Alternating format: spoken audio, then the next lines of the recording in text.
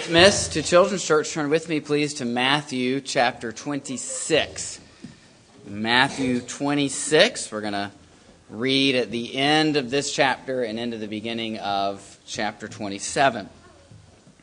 We're continuing to discuss our morning messages on Wednesday night. We have had some really good discussions lately, so appreciate those of you who've been a part of those come out and join us. And we have been publishing questions sometimes on Sunday morning, but we've also started to get some good feedback from the congregation on other questions to discuss. So trying to factor those in and get those in. We'll probably just be emailing them out late Tuesday, early Wednesday. So if you're not getting those and you want to receive those questions, let me know. We'll make sure to include you in the email distribution for those.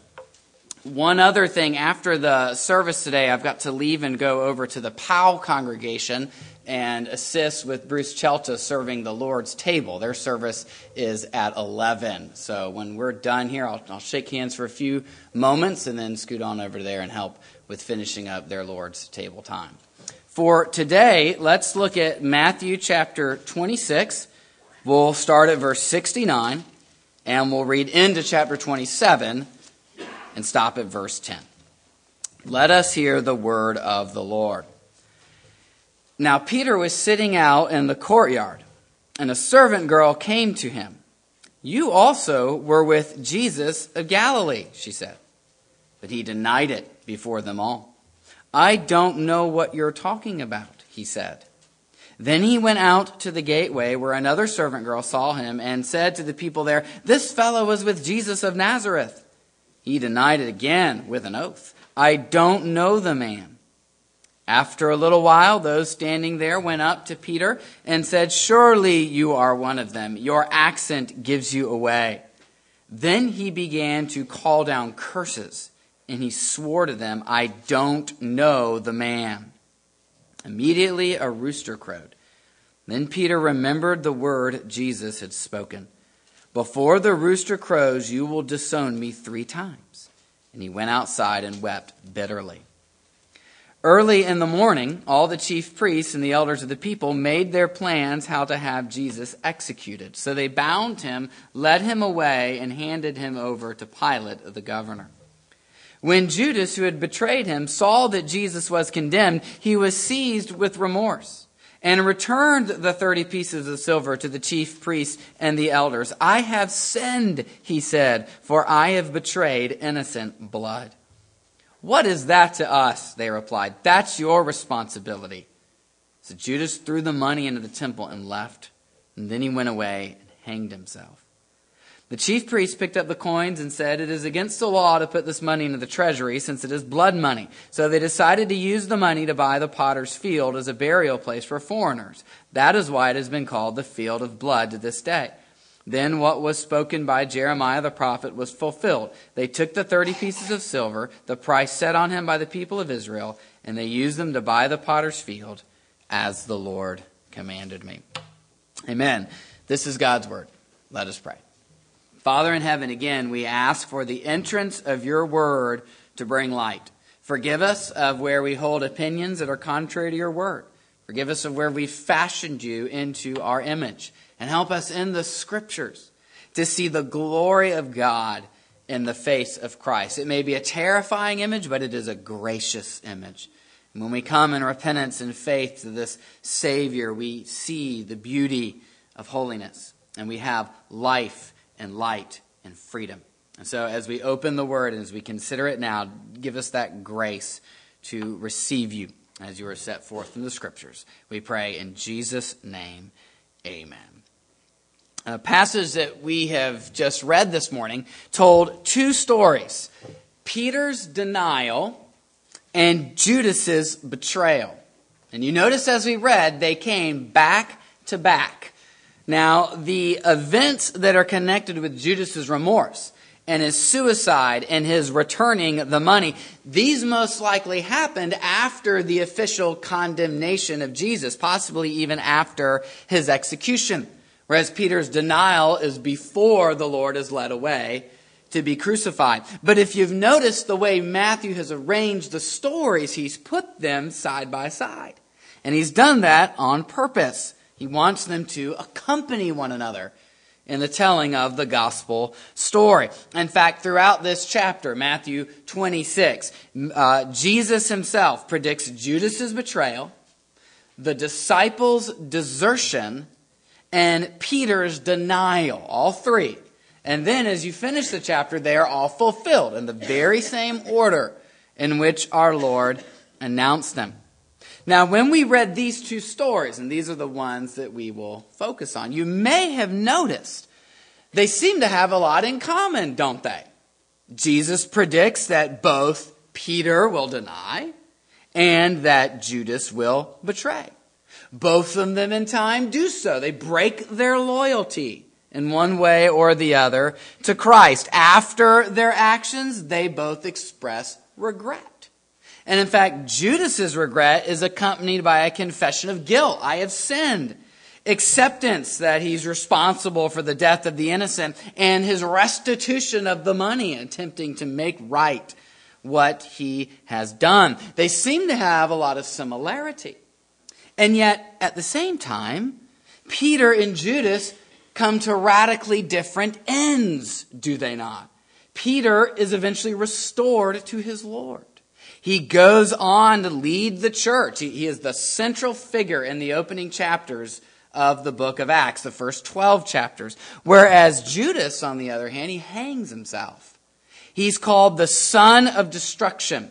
And according to Acts 1:25, he went to his own place, a vague but very ominous sounding final destination. Why do they have such different ends when they appear to have quite similar actions? In order to answer that question, I want us to look at Peter's denial and Judas's betrayal. And then after we've done that, after we've put them side by side, we can make a few conclusions before we close. So first, let's look at Peter's denial. Let's analyze it in some detail. We read it there at the end of chapter 26. But let's just look at some of the buildup that leads to those actions. Earlier in the chapter, in verses 31 through 35, Jesus anticipates this denial. He predicts that before the night is over, all of the disciples will abandon him.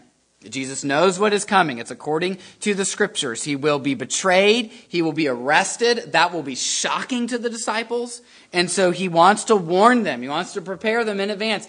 Guess how you are going to react when I am arrested. He says in verse 31, this very night all of you will fall away on account of me. And that word fall away, we use that, and the scriptures use that sometimes, to refer to people who leave the faith, apostasy, falling away from the faith, and coming into eternal destruction. That's the way the word is sometimes used.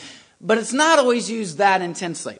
It means to cause, to stumble, to take offense. And it is sometimes used just to refer to temporary setbacks. And this is what Jesus has in mind here. This very night, you'll all run away. You'll all desert me temporarily. Notice that in verse 32, he says, after I have risen, I will go ahead of you into Galilee. So already the Lord anticipates a gracious restoration.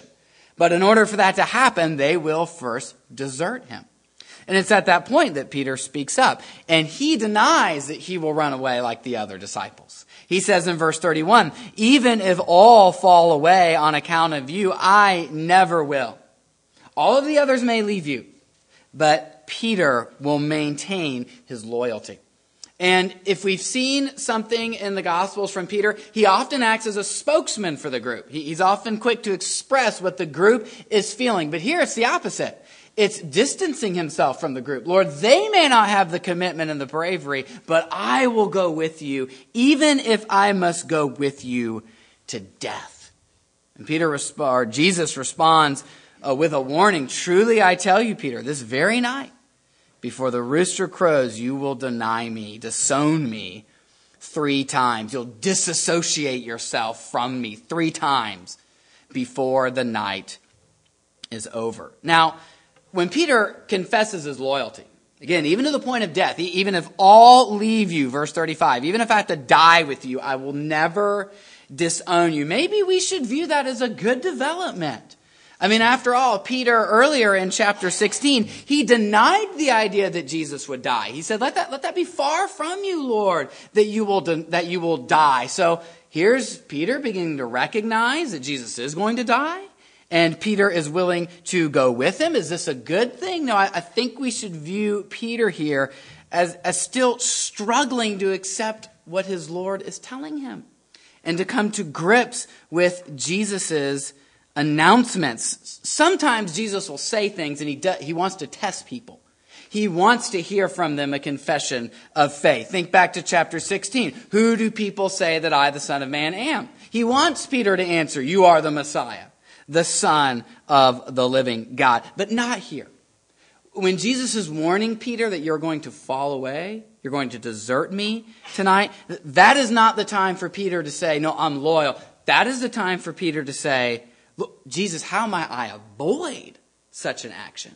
How might I find grace and help not to fall away during this time?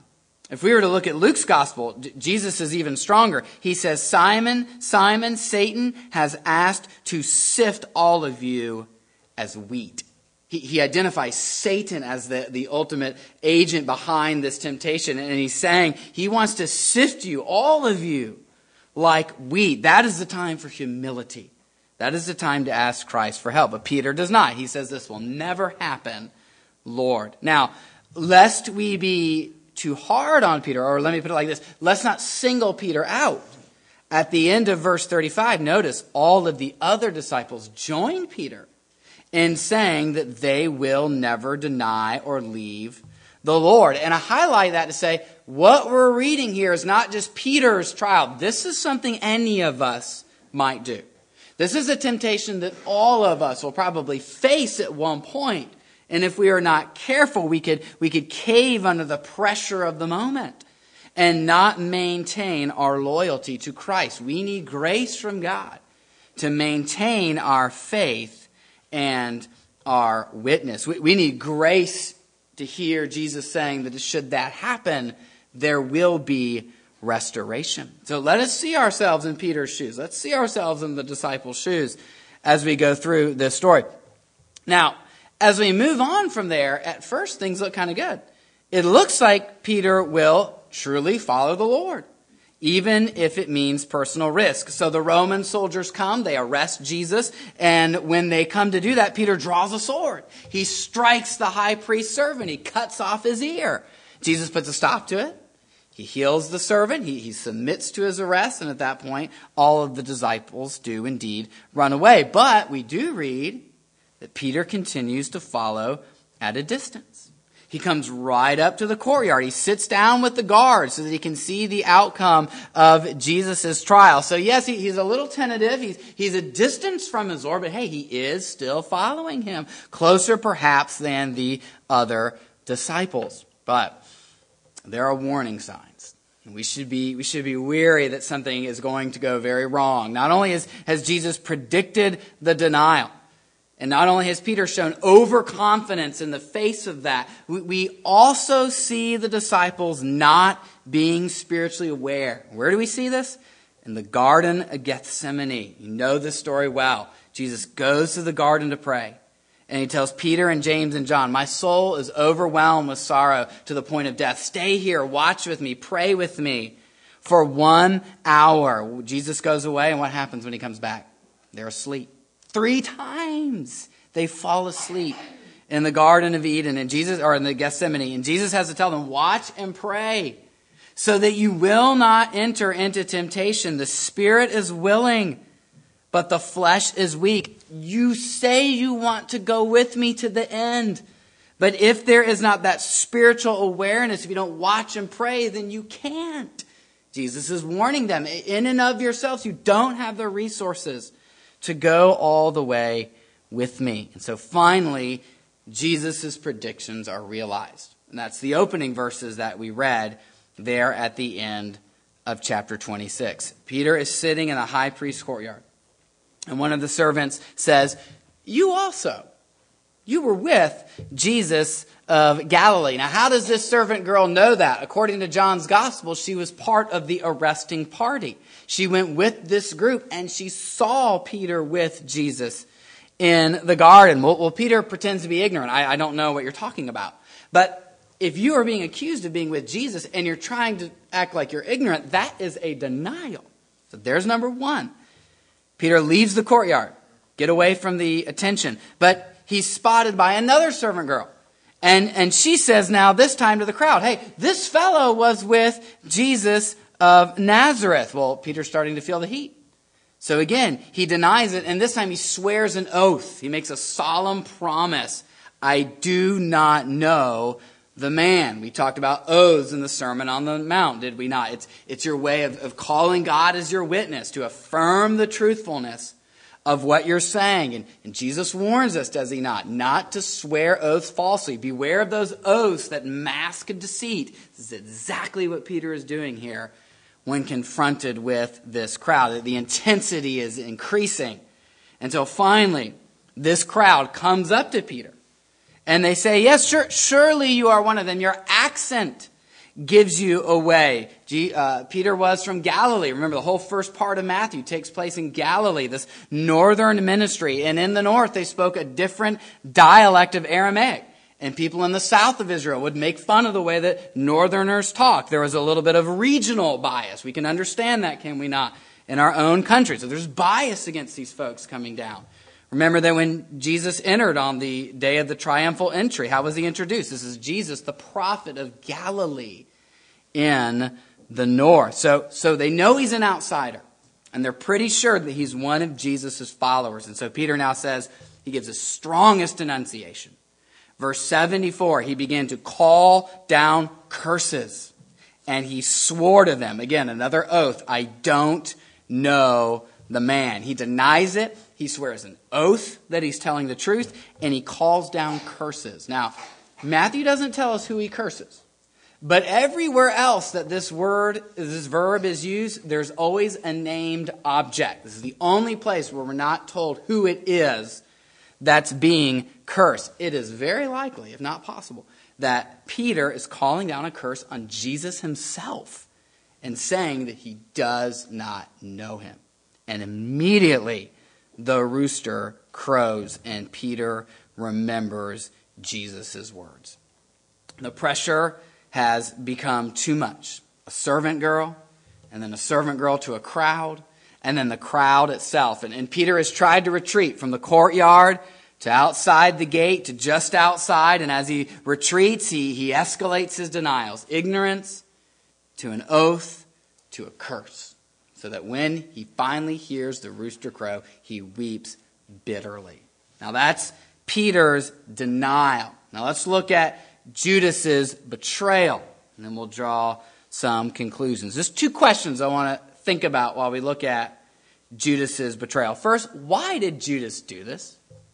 Why did Judas betray the Lord he had traveled with for 3.5 years and allegedly been very loyal, at least from the outside? Remember, when Jesus announced his betrayal, nobody knew it was Judas. They didn't think he was an obvious candidate. Why did he betray Jesus? And then secondly, what did he feel after it was all over? Well, at the beginning of this chapter, Matthew notes that the chief priests and the elders, they want to seize Jesus, but they're afraid there will be a riot if they do it during the festival. The very next story, Jesus is in the home of Simon the leper, and he is anointed with expensive perfume by an unnamed woman.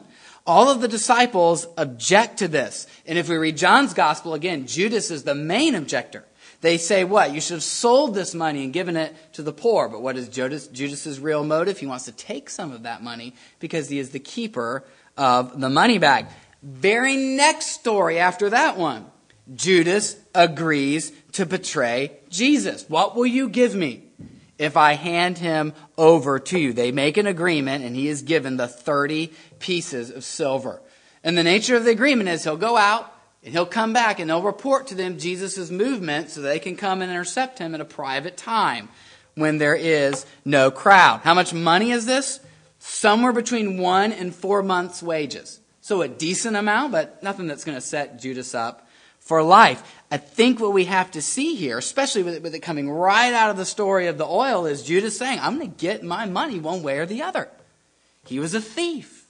He was materialistic. And Jesus' actions had interfered with his ability to get more money. And so he says, okay, I'll remove that obstacle. I'll make a little bit of money in the process. He was materialistic. I think also, though, let's look for a little bit of a larger motive. Maybe one that's been brewing in Judas's mind for some time here. He loved money, yes, but I also wonder if he was becoming disillusioned with Jesus as a whole. When Jesus was anointed at Bethany, what did he say? Why was this for? To prepare him for burial. So not only is Judas losing an opportunity to steal money, but here they are in Jerusalem. Triumphant entry is past. And what is Jesus saying? I'm going to die. And I wonder if at that point Judas finally and definitively realized this is not a national liberator. This is not a man who's going to come here and overthrow the Romans and set up our kingdom. I'm not going to get anything out of following this guy. No money, no power. In fact, my own life might be at danger. And you know what? It's probably best if this guy was gotten out of the way before he fails and before he is defeated. And again, this is actually something that all of the disciples at one point struggled with. Peter himself denied that Jesus would die in Jerusalem. But what did we see about Peter? He is starting to come to grips with this truth. The other disciples are starting to come to grips with the fact that Jesus will die, that he will bring about salvation in a different way from what anyone else expected. Judas, however, did not. He rejected that idea. You know who Judas is thinking like? Saul of Tarsus. Before Saul became a Christian, he's looking at Jesus as a threat to Israel. Someone who is in the way of Israel's religious tradition. Someone who needs to be gotten out of the way. And so I wonder if his main motive is simply this: unbelief.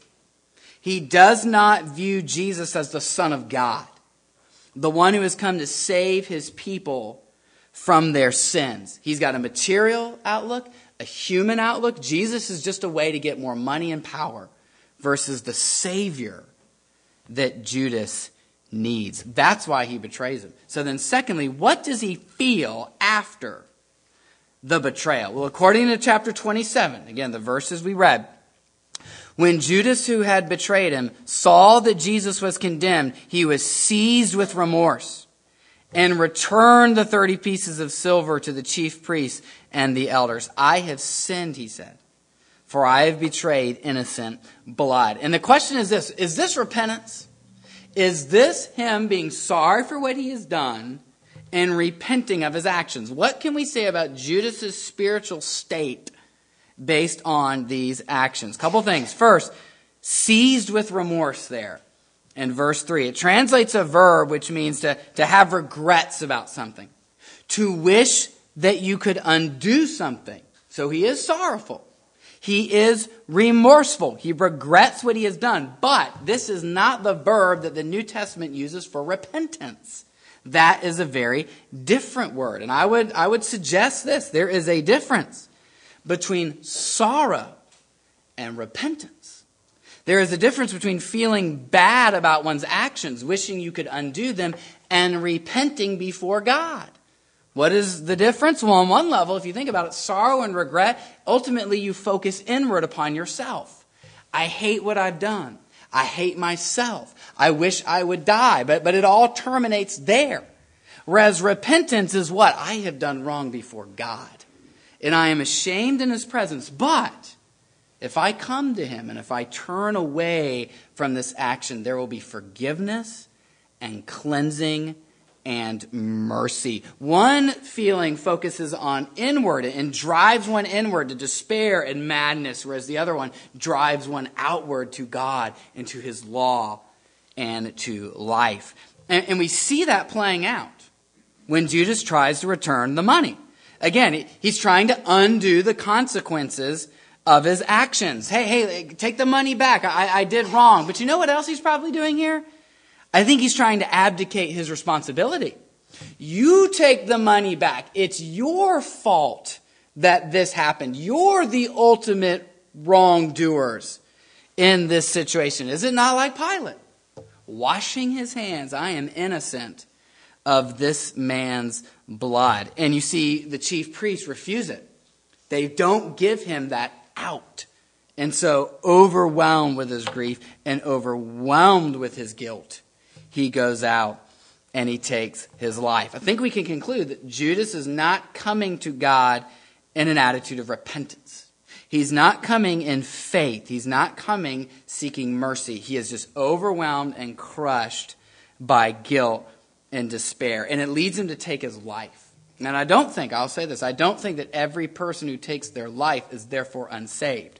But I think in Judas's case, we have enough information to conclude that this is the outcome of him seeing no hope and not seeking any hope from God alone. What conclusion then can we make? What is the difference between Peter and Judas? I think 2 Corinthians 7:10 best sums it up. I'll read it to you.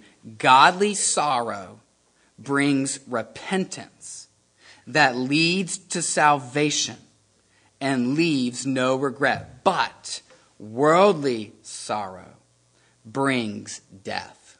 You hear Paul there distinguishing between two types of sorrow, godly sorrow and worldly sorrow. Godly sorrow produces a change of heart, repentance. It leads to salvation. It terminates ultimately where? With God. Worldly sorrow, on the other hand, terminates with self. And it doesn't lead to repentance. And it's not just surface sorrow. Oh, you're not really sorry. No, it can be to your core. To the point, like Judas, you would go out and take your life. But if it just terminates with you and there's never that seeking of God for help, then it is worldly sorrow that leads to bitterness and despair. Really, it's just not enough to be sorry for one's sins. Don't stop there. Repent of your sins. Seek God for his forgiveness. And this is good news. This is not hammering you saying you're not doing enough. Don't just feel bad. No, this is good news. Friend, the worst thing you can do when you sin against God and someone else, the worst thing you can do is turn inward on yourself and try to remedy your actions yourself. That is a downward spiral that leads to despair. God himself is telling you, when you sin, repent and trust Christ for forgiveness. Come to the cross. Look away from what you have done. You can fall and rise again. Why? Because Jesus died and rose again. And he says in Matthew 12, anyone who speaks a word against the Son of Man will be forgiven. You can be forgiven for denying Christ when you repent and when you trust in him. And I think from the human perspective, the ultimate difference is that Peter repented. Peter sought God for help. Judas turned inward on himself and went, as we've read, to his own place. He felt regret. And who in this room has never felt regret over something you did? But it can't stop there. It has to ultimately go to God in repentance and trust. Lastly, though, before we finish, let us also simply highlight God's sovereignty in the difference between Judas and Peter. This is why there can be mercy for those who fail. Concerning Judas, Luke 2:21, Jesus says, the hand of him who is going to betray me is with mine on the table. The Son of Man will go as it has been decreed. John 17, Jesus says, while I was with them, the disciples, I protected them and kept them safe by that name you gave me. None has been lost except the one doomed to destruction, so that Scripture would be fulfilled. As our own confession states, for the manifestation of God's glory, some men and angels are predestinated unto everlasting life, whereas others are foreordained to everlasting death. Now, that is a hard saying, but it is an accurate summary of what Scripture teaches. What do the Scriptures say about Peter? Jesus told him, Simon, Simon, Satan has asked to sift all of you, everyone in this room, like wheat, but I have prayed for you, Simon, that your faith will not fail. And when you have turned back, strengthen your brothers. Why did Peter come back? Because Jesus interceded for him. That though he would deny, his faith would not fail. And when he failed, that he would return in repentance and go on to strengthen his brothers. And you know why we can be forgiven when we fail? Because Jesus chose us in him before the foundation of the world and gave himself for us. And right now is interceding before God's presence for us. And that should highlight and should make us thank God for his mercy every time we sin. Let us pray and give thanks.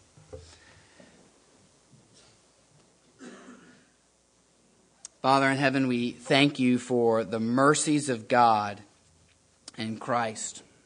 And we thank you for saving our souls. And we thank you for upholding us with the word of your power. And as you do that for the whole creation, so you uphold the faith of your people by your intercession before God's throne. Father, I pray this morning for us as a congregation that we would celebrate and rejoice in that grace. I pray for those among us who have not sought you for that grace, that they would do so, that they would turn in faith to Christ and lay hold of the water of life that is given freely to those who are thirsty and who would take it. We pray in Jesus' name. Amen. Let's sing hymn 203, And Can It Be? We'll sing verses 1 and 4 here at the end. Hymn 203, stand with me, verses 1 and 4.